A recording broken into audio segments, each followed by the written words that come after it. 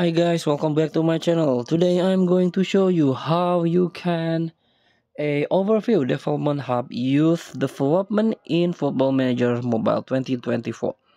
But before we start, I made this video is for beginner new into this game, still confused how you can create your own tactics, how you can build up your formation from shape, a defense, attack, until set pieces taker.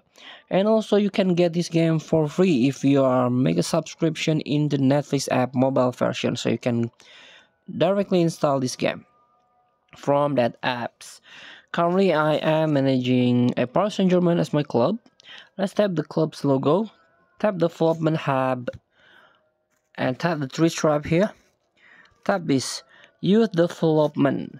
So currently there are no candidates. There are currently no youth candidate to evaluate.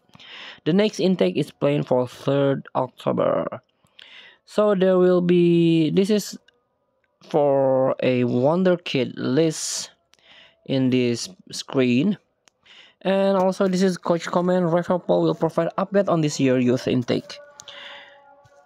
So there will be allow you to keep track of your youth academy player as they develop across the season. So you have to wait until the league start so you can see the development of your player. Thank you for watching. Don't forget to comment, like, and subscribe. Also click thanks button below. Enjoy the game.